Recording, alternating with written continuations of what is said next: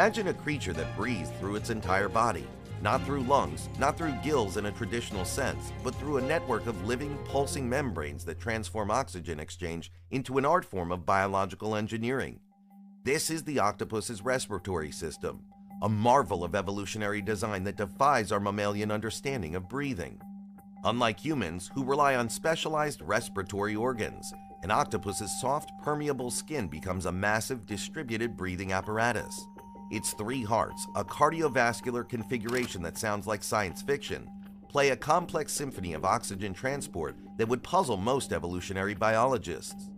Two hearts pump blood through each of its gills, while the third coordinates overall circulation, beating to a rhythm that can change dramatically based on environmental conditions.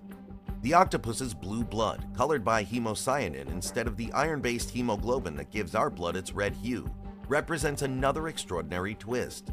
Hemocyanin is far more efficient in cold, oxygen-poor marine environments, allowing these creatures to thrive in conditions that would suffocate other complex organisms.